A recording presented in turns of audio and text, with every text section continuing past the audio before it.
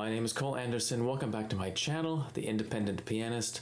Today I wanted to talk a little bit about something that I get asked about a lot, which is piano technique, in particular exercises for the piano. This, of course, is a highly loaded topic, since every great pianist has their own opinions about exercises and their merits. Piano exercises, as we know of them nowadays, are really typified by the exercises from the 19th century. So exercises by Hanon, Czerny, Clementi, Brahms, Tausig, and so forth. They really came into vogue in the 19th century, particularly towards the middle of the century, and have terrorized generations of music students ever since. And this was simply because of the enormous technical demands that were beginning to be placed on pianists. Pianists and teachers were looking for ways to easily codify the technical difficulties of the instrument and simplify the route that was necessary to master its intricacies. Now, there's two ways that musicians focused on technical training to reach this end. One way was to compose actual pieces, generally called etudes, that, besides being wonderful music, hopefully would also tackle some kind of discrete technical problem. These include the etudes of Kramer, Clementi, and Czerny, many of which are musically wonderful in their own right, all the way up the scale of artistry to masterworks in the form by Chopin and Liszt. Even a work like Schumann's Toccata is really just another kind of etude. But then we also see collections of purely mechanical exercises that you would never hear performed in a concert. So these are little exercises where a technical difficulty is distilled to its purest form. So foremost among these we have the perhaps undeservedly popular Hanon book, as well as the much more elaborate and interesting exercises from artists like Brahms, Tausig, Raphael Josephi, Franz Liszt, Erno Dohnányi, Alfred Cortot. The list goes on and on. And it's chiefly about these sorts of exercises that I'm dealing with now, because I'm often asked, to what degree are these sorts of exercises useful? How often should they be practiced? Should they be practiced at all? And you'll hear all kinds of answers. Some will say no, never work on those exercises. Others will say yes, all the time. There are some pianists who are absolutely obsessed with working on their scales and exercises constantly. I fall rather more in between these extremes.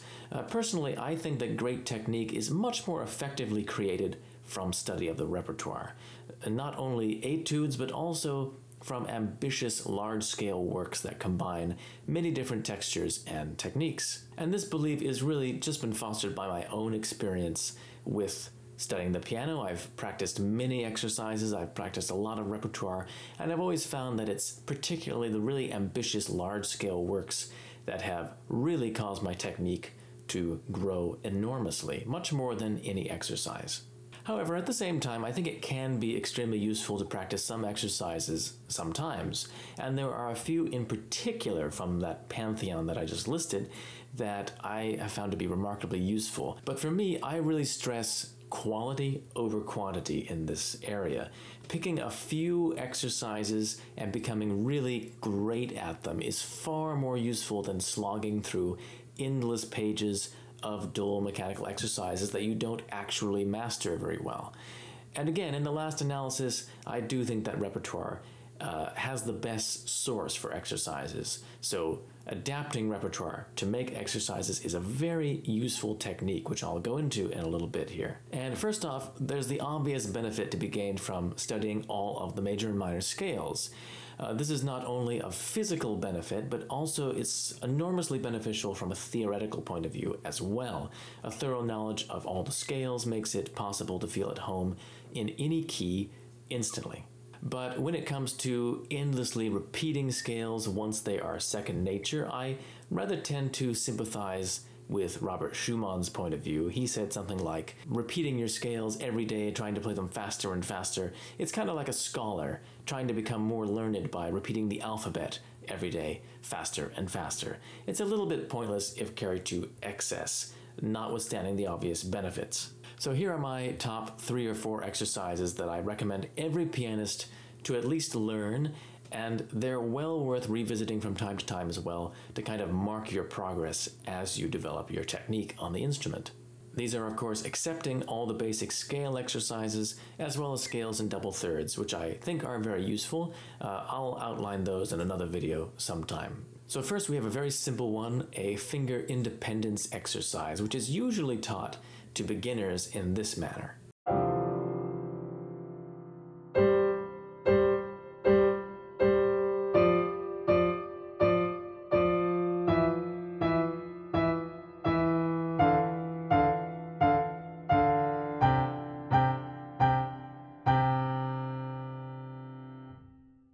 But which I usually prefer to practice and teach in this way, using a diminished seventh chord.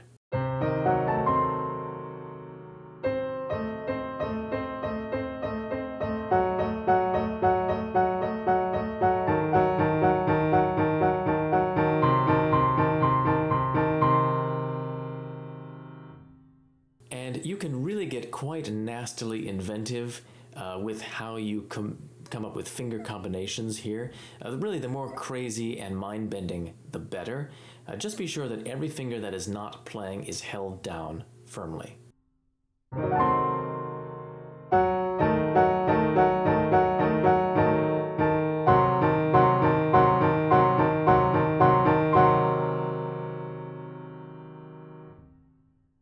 So a word of caution, this exercise should not be overdone. It can be dangerous if you do it for too long a period of time at one sitting. This is merely a way to begin to develop a feeling for independence of the fingers, which of course is most fully developed by the study of contrapuntal music. For example, the fugues of Bach and Handel would be excellent ways of developing this kind of finger independence as well. But I found that it's helpful to study this separate from the music as well. So next, as a kind of extension of this idea, I also like the famous Tausig exercise. Karl Tausig was one of the greatest of Liszt's students, of course, a miraculously talented pianist, although tragically short-lived. This exercise is found in Tausig's Book of Exercises, although apparently Brahms also devised something similar on his own, and there was some kind of legal battle over who was the true author.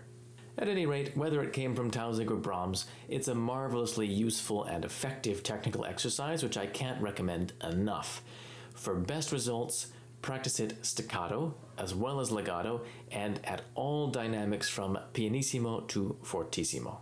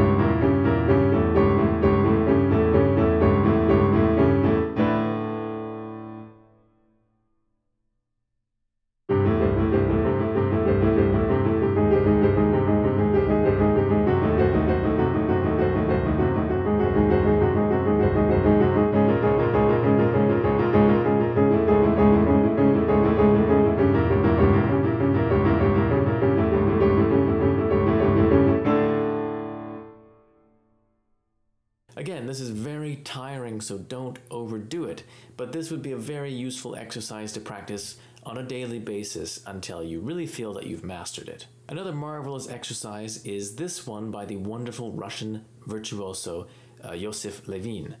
This exercise is basically a combination of exercises that already existed, this chromatic scale exercise that appears in different forms in both Brahms's and Tausig's exercise books.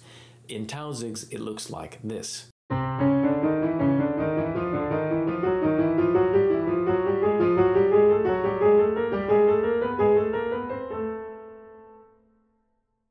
And what Levin did was he combined this very close kind of technique with an expanded arpeggio. kind of in the style of Chopin's Opus 10 No. 1. And the result is a lovely contraction expansion exercise which really gets your fingers working beautifully.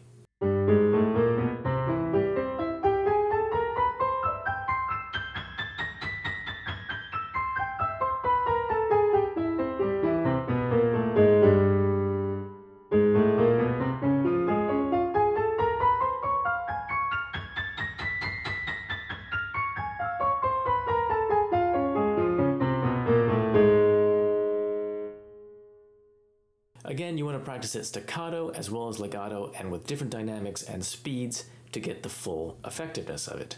So beyond those basic exercises, I really think that most of the best kinds of exercises can be developed from the repertoire. And to do this, I like to use two techniques. First off, I take difficult passages for one hand and then I double them in both hands. And then secondly, I like to apply something called symmetrical inversion to the result. I mentioned symmetrical inversion before on this channel. If you've seen my video on Rautavaara's etudes, Rautavaara used this technique in those pieces. Other than that, though, it's very rare actually to find a composer who uses symmetrical inversion in real music. But to recap briefly, the piano is symmetrically constructed around both D and A flat, meaning that the pattern of white and black notes is exactly mirrored around these centers.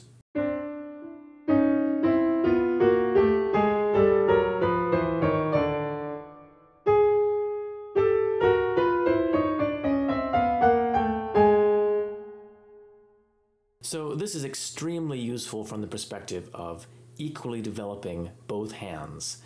Since usually, especially in Romantic era repertoire, there's a huge amount of emphasis placed on the right hand. So let me show you how I would do this. For example, there's a passage from Chopin's Etude Opus 10 No. 2. It's famously difficult. It's one of the most difficult passages in any repertoire.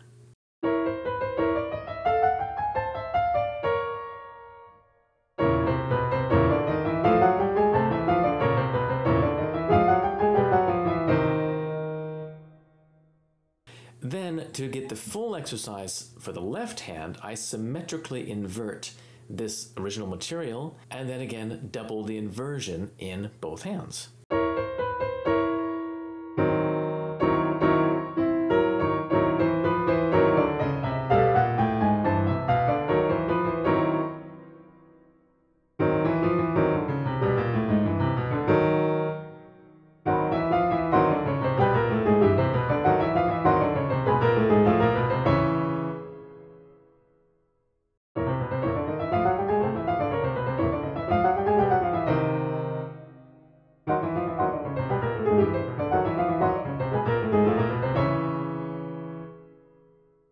So you might wonder, why don't I simply practice with both hands in symmetrical inversion like this?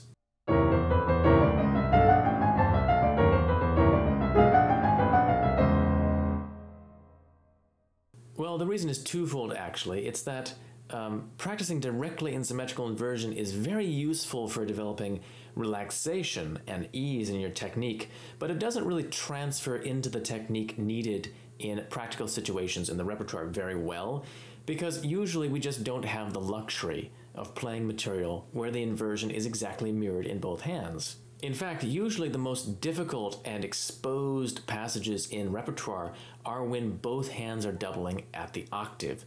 It's extremely difficult to play unison passages cleanly and clearly because of the awkwardness of having to constantly match weaker fingers with stronger ones when you're playing in unison. That's why I usually find that doublings at the octave are the most useful for developing technique. Now, obviously these kinds of exercises are very mechanical in nature, and there's a whole other aspect to technique which is arguably even more important. I mean, you have to have this mechanical basis firmly in position, but beyond that, you also have to know how to handle yourself in a more practical kind of application of technique, where it intersects with the music. There are an endless number of small details about interpretation, timing, accentuation, and so forth, which go into a successful, accurate performance of the music. It's also really necessary to develop a clear mental image of what you're going to do on the keyboard. If you can hear what you're going to create with great clarity in your mind, that simplifies the technical difficulty enormously. Many technical problems can be entirely solved just by thinking about them in a different way. And these kinds of instincts can only really be developed under the instruction of an experienced teacher. So if you are a really ambitious pianist and you're looking for someone to help you further your mastery of the instrument, please do consider studying with me. I do accept students online. You can just drop me an email at cole@independentpianist.com and we can set up a consultation. I cover all aspects of interpretation and technique, including theoretical ideas. I think it's really important to have a strong grasp of theory to truly understand the music that you're playing. If you can truly understand the music you're playing, then it's far easier to master it, particularly if you're trying to play by memory. So thank you again to all of my financial supporters as well. I really appreciate your support. If you haven't already made a donation to support the channel, I encourage you to do so. You can go to www.patreon.com/independentpianist to do so, or feel free to click on my PayPal link in the description box to make a one-time donation. So thanks again for watching, and see you next week for some more great piano music.